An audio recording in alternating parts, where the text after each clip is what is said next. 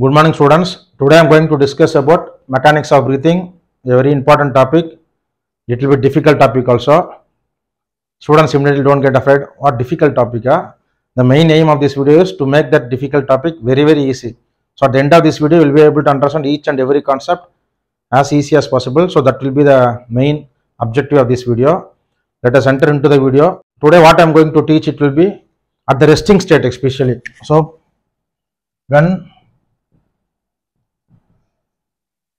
when at a resting state means when you are not going to inspire or you are not going to expire, not going to inhale any air or not going to exhale. At resting state, what happens to the entire respiratory system? You can see here two lungs. This is chest wall cavity and this is visceral pleura, the one which covers the lung, and this is parietal pleura. So now what I will be discussing is the various pressures available, and after that is it resting state. So today main aim will be when your lung is in rest stage. For example, now I am standing, I am not going to inspire, not going to expire. So no air is going to come in, no air is going to come out. What is going to happen in the respiratory system? What is going to happen in the pleural space? What is going to happen in the alveolar space? So all those things I will be discussing. Maybe in the next video part 2. So this will be part 1 video. The part 2 video we can go for when I start inspiring, what happens to all these pressures. So before that I will explain the pressures available. Note it down. So here obviously alveoli is going to be there. I am just drawing the rough diagram. So one is intra-alveolar pressure. Note it down. So one is intra-alveolar pressure. Two is, this is visceral pleura, already marked there. This is parietal pleura. Blue color is parietal pleura. This is visceral pleura. So this will be intrapleural pressure. So note it down. Pressure 1 is the pressure within the alveoli, which is intra-alveolar pressure. Pressure 2 is between the visceral pleura and the parietal pleura, which is intrapleural pressure. 3, which is around the chest wall cavity, or outside, is atmospheric pressure, or we call it as barometric pressure. So I have discussed 3 pressures. Note it down. 1 is intra-alveolar pressure, 2 is intrapleural pressure, 3 is atmospheric pressure or barometric pressure. Now let us go to the values of the various pressures at resting state. We all know the outside atmospheric pressure is how much? Atmospheric pressure, you can even pause the video and try to answer. The normal atmospheric pressure is how much? Yeah, correct. It is 760 millimeter mercury. Now why I want to discuss all the pressure values, please note it down. The gases always will want to move or transport from higher pressure to lower pressure. The entire respiratory system, the pressure gradient is the main thing which causes the transport of gases. Always gases love to transport or move from high pressure to low pressure. That's why all these pressure values we are discussing. So now the lung is at rest. 3 pressures. Within the alveoli is intra-alveolar pressure. Between the two pleura is intrapleural. So this is pleural space, which contains pleural fluid. And this is, you can see here, ribs and the costal cartilages, and this is the chest cavity, and this is the atmosphere, and obviously this is the diaphragm. Okay. So now let me concentrate on intrapleural pressure, because you might have learned that even at rest intrapleural pressure is negative. So my first discussion is going to be why intrapleural pressure is always negative. If you know the answer, you can pause it and tell. I again repeat the question, why intrapleural pressure is always negative. Let's unlock the answer for this. Why intrapleural pressure is always negative? If you want, I can even write the value. At resting state, it is around -5 millimeter mercury. Some books it is given -2.5, -4. So -2.5 to -5. Let us make it simple. At resting state, you are not going to inspire, not going to expire. You are not doing anything.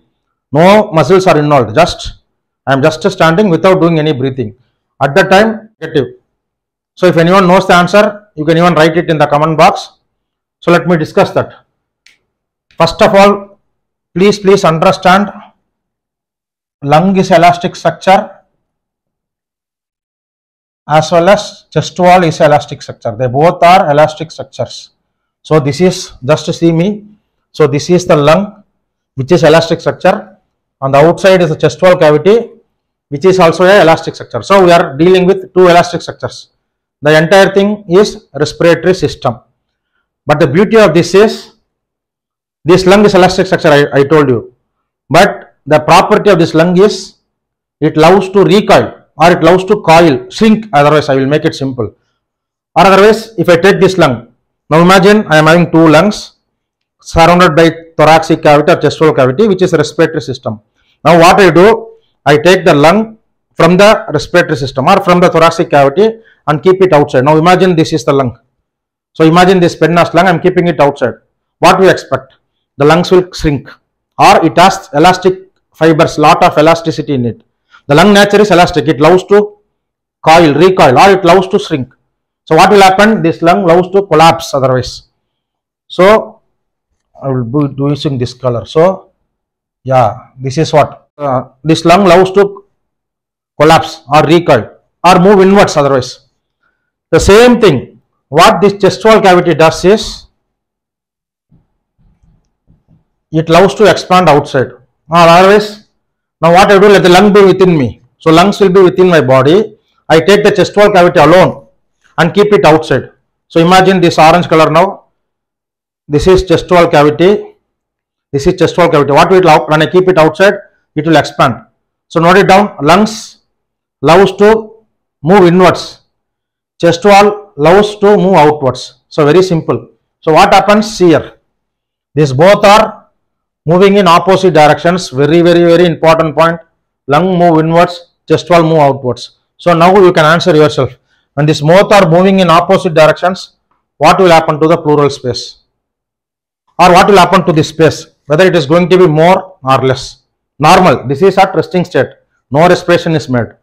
But they both are in that nature. Lungs love to move inwards or coil. Chest wall loves to move outwards. So when they are both in opposite directions, there is a space created. Yeah, I have already written the space created. Now what happens to this? Otherwise, you can even pause the video and answer. What will happen to the volume here now? Because of this movement of both two elastic structures, lung and chest wall cavity, what will happen to this volume? The space has increased. So what will happen to this volume? Yeah, correct. So the volume increases. So the volume of this pleural space is increased. Next question. Then what about pressure? So you can ask, sir, okay, sir, volume increases. What happens to the pressure, sir? What will happen to this pressure? Here the pressure is IPP, intrapleural pressure. Now again you have to go back to physics. Yes. And in physiology, many places will be coming across this Boyle's law. Even now, you can pause the video and try to answer. What is Boyle's law? Yes, Boyle's law is pressure is inversely proportional to volume and vice versa. Or otherwise, I can even write this. For example, volume is inversely proportional to pressure, or pressure, both are inversely related. So now see here, what happens here? Volume. Yes, volume is increased. Pleural volume is, or the pleural cavity volume is increased. Why it is increased? Both are moving opposite direction, creating a space. Now what will happen to this intrapleural pressure? Yeah, it is negative. The reason for this -5 only we are discussing. So for this question only I have discussed so far. Why the intrapleural pressure is negative? And the importance of intrapleural pressure, again, the negativity only prevents this alveoli from collapsing. See here, this is a suction created. Now, if this intrapleural pressure is not negative, imagine this intrapleural pressure is positive, just for understanding. What will happen? Yeah, let this be here, alveoli. Now imagine this pressure here, this -5 here is positive. Imagine just, this is high pressure. So what will happen? This pressure will push the alveoli and tries to collapse the alveoli. Or otherwise, imagine I am beating on the alveoli. I am keeping high pressure over the alveoli. So what will happen to this alveoli? There is possibility of alveoli to collapse. So to prevent alveoli from collapse is also one of the reason for intrapleural pressure being negative. And the cause I discussed. Yeah. Now next question. Anyone answer? What is the intraalveolar pressure value? What is the intraalveolar pressure value? So it is actually based on atmospheric pressure. Yeah, we already discussed atmospheric pressure is 760 millimeter and it is direct communication. So I am not going to inspire, not going to expire. So it is in direct communication. So what will happen to this intraalveolar pressure also is 760 millimeter mercury, or otherwise the intraalveolar pressure is 0 with respect to atmospheric pressure. So no change in pressure, no plus, no minus, because it is in direct communication. So note it down. So here I am not going to tell us intraalveolar pressure is 760, because in your books it will be mentioned as 0. The reason for 0 is it is same as atmospheric pressure, or it is 0 with related to atmospheric pressure. So we are here calculating intraalveolar pressure with respect to atmospheric pressure is 0. Note it down. Now coming to the third pressure, which is already atmospheric pressure, that is the chest wall cavity pressure outside, which is atmospheric pressure, which already do. So now I will write the value. Intraalveolar pressure is 0 because no air coming in, no air going out. Direct communication. Intrapleural pressure is -5. Just now we discussed. Yeah, some books it is given -2.5, -4. I am rounding it off. -5. Even -5 is correct. Atmospheric pressure is 0, which is also called a barometric pressure. So three pressures I discussed. Yeah, this is 1, this is 2, this is 3. Yeah, one value is 0 with respect to atmosphere, 2 is -5, 3 is atmospheric pressure. Yeah, so we discussed three pressures, but to confuse more, this intrapleural pressure is negative. We understood two elastic structures moving in opposite directions.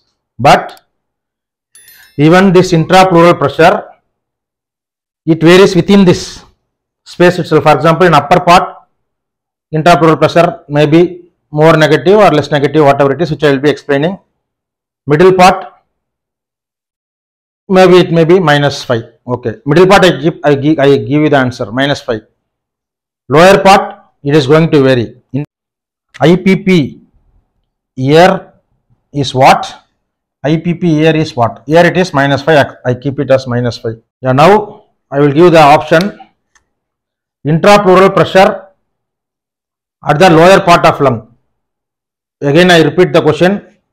Intrapleural pressure at the lower part of lung is, I will give the options. Option A, increased. Option B, same as -5.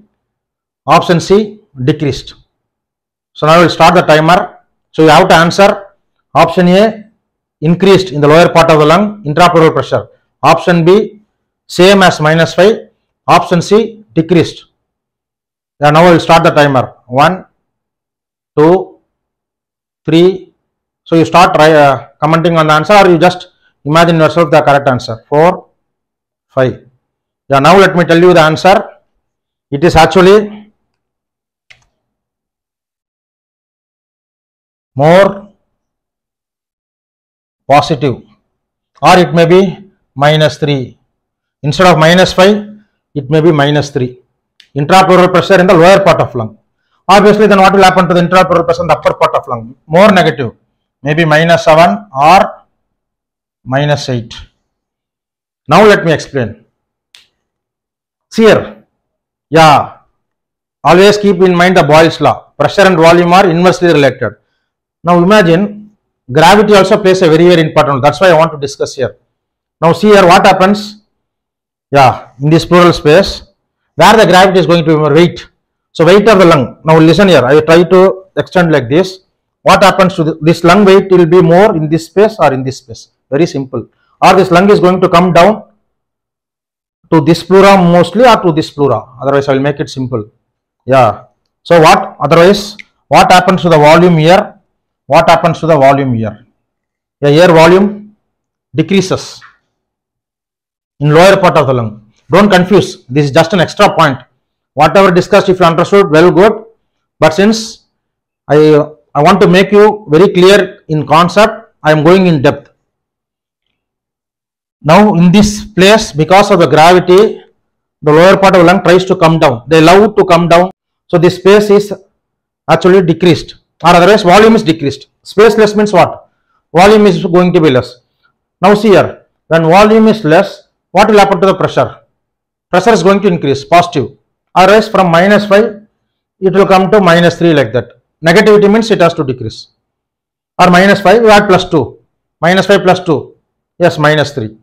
Now see here, this space, upper part of the lung.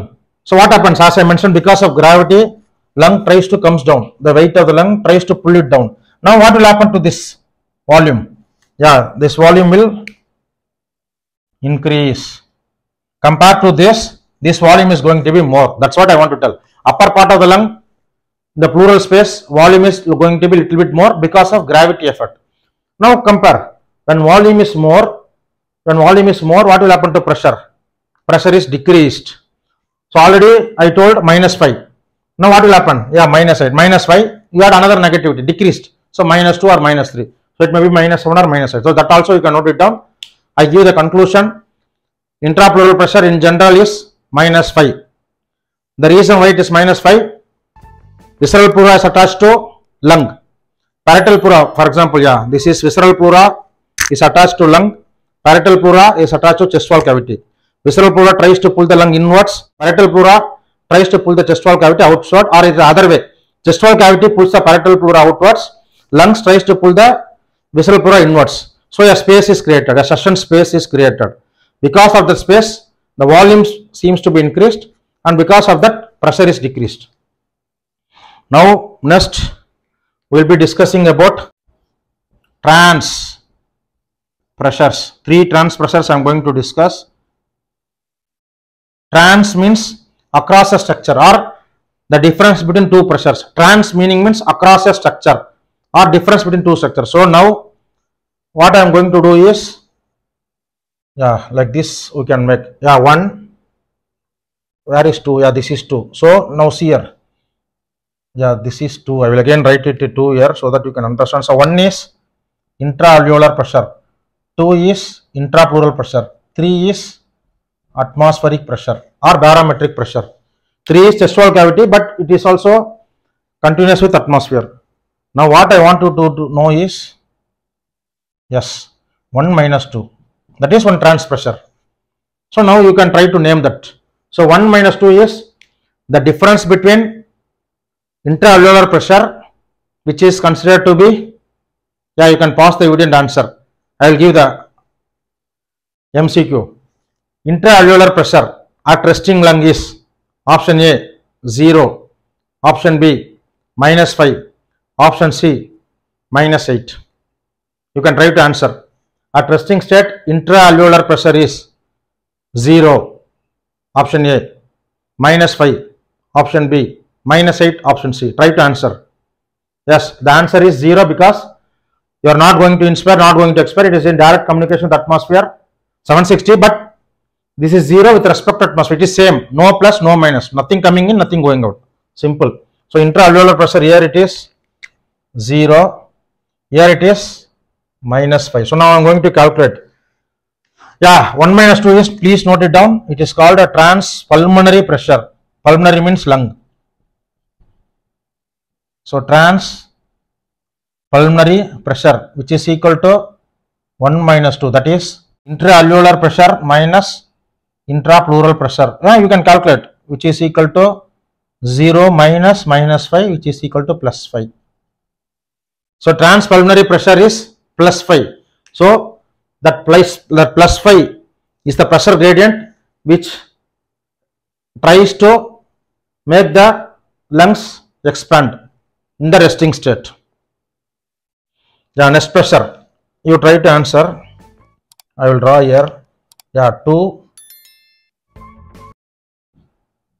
Yeah, 2 minus 3. So this is another transfer. So 2 is pleural space, 3 is chest wall cavity. So 2 minus 3 is another pressure which is we call it as transthoracic pressure, TTP. Transthoracic pressure, which is equal to 2 minus 3. 2 is intrapleural pressure minus atmospheric pressure. Yeah, you all know the value for intrapleural pressure. Already we calculated, which is minus 5 minus 0, which is going to be minus 5. Yeah, so transthoracic pressure is minus 5. This minus this, 2 minus 3. 2 is intrapleural pressure, which is minus 5. Atmospheric pressure is 0. Yeah, now last, I will put it in black.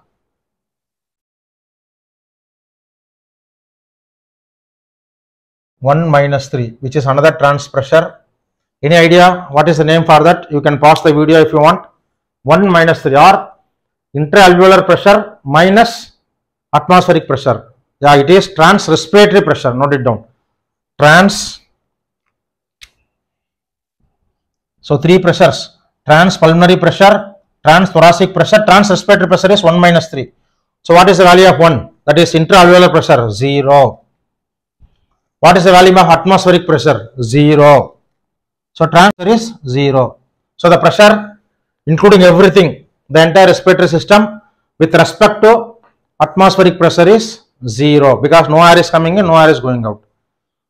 So I hope you are very clear. So today I have discussed about the various pressures present within the respiratory system. And one more important point, as I mentioned, if possible I can even draw the diagram. Yeah, this is also a very important diagram. I already explained, just to make it simple or to make it complicated, whatever way you understood. So this is alveoli. So this is alveoli and this is chest wall, or in fact this is chest wall. Maybe this is pleura. Okay. So this is alveoli and this is chest wall, chest cavity. So this is the respiratory system, first diagram. Now what happens? I am taking the lungs, I have already explained, but just to show. Lung alone.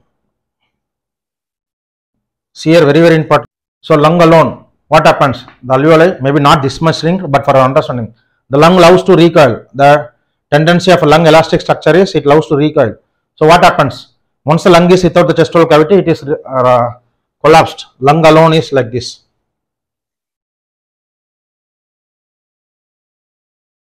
Now see here, this is chest cavity, it expands. So this diagram, so 1, 2. So I listen see the diagram. 1 is when the lung, I am here mentioning alveoli because alveoli is a part of lung. So once the lung is taken outside of the respiratory system, it is shrinked. See here, the alveoli which is in the respiratory system is this size, but here it has shrinked because lung loves to recoil. What happens chest wall? This chest wall and this chest wall is just here cavity. Here within the respiratory system, the alveoli is present, it is like this. Here it has expanded. The reason for expanded is already we discussed. The direction, like lung tries to go inward, visceral pleura, chest wall, parietal pleura tries to go outwards. That's why intrapleural pressure is negative. Already we explained. Now what I am going to do is very very important. Yeah, in this expanded chest wall cavity, I am going to put this alveoli. Now we have to understand. Now what happens? Once I put the alveoli inside, which has visceral pleura, and this is parietal pleura will be actually very close here, but for understanding I am giving the gap. Yeah. Now what happens? Its nature is to expand. Alveolar nature is to shrink or recoil. But once when I put the alveoli inside the chest wall cavity, these two pleura loves to be sticky.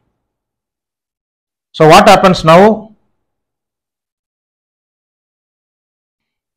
Yeah, once I put this, what happens? See here, the expanded chest wall cavity little bit comes inside.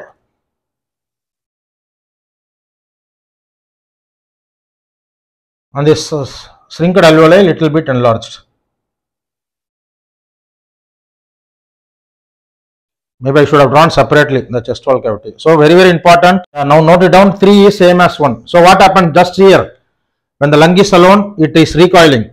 When the chest wall is alone, it is expanding. But once I put the lung into the chest wall cavity, which is respiratory system, yeah, this is visceral pleura, parietal pleura is within the lung, but for understanding, I am giving a space. Usually it will not be that much space. They are very sticky to each other. So now what happens once I put this? Even though it loves to recoil, yeah, now this happens. The parietal pleura and visceral pleura, to avoid that friction, tries to be sticky to each other. So this is what happens. So the chest wall is expanding because of the negative intrapleural pressure. So this you should understand. The diagram of the respiratory system, chest wall cavity alone when taken outside, alveoli alone when taken outside. So this is also an important point which you have to understand. So today I have discussed about the resting lung, various pressures, so three pressures I discussed: intrapleural, intraalveolar, atmospheric pressure, which is chest wall cavity pressure. Three transitory pressures. Trans means across the structure, even the values we discussed.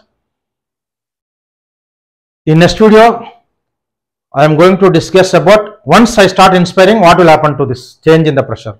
So next video, part 2 I told. So mechanics of respiration, part 2 is going to be once I start inspiring, or just I will give an idea of the next video. See here. Yeah, once I start inspiring, see here, I am going to inspire. So some volume of air is going to enter inside. So what will happen? When volume enters, pressure has to decrease. So what will happen to intraalveolar pressure as the volume increases? It tries to decrease. Maybe it will come to -1, like that. So that we will be discussing in next video. But keep in mind, inspiration is always active process, because to make the volume come inside, even though intrapleural pressure is -5, that negativity alone is not important. As I already mentioned, some active process is needed for inspiration. So for example, this diaphragm will start contracting, because already here the pressure has become more positive. So I need more negativity here. I already discussed. Here it is -8, here it is -5, maybe here it is -3. Maybe I want to increase it more. So what happens? The diaphragm contracts, which causes increase in vertical diameter, all those things. So in next video, I will be discussing about muscles of inspiration, muscles of expiration. During inspiration, what will happen to this pressures? During expiration, what will happen to this all these pressures? And I will draw in the graph. So second video is also going to be very important, like this first video. So this is a teaser for the second video. We will meet in the next video. If you like this video, please share to all our friends community. And if you have not subscribed to our channel, Dr. Sen Physiology, please subscribe the channel and press the bell button so that you can get notification for the upcoming videos. Thank you. Have a nice day.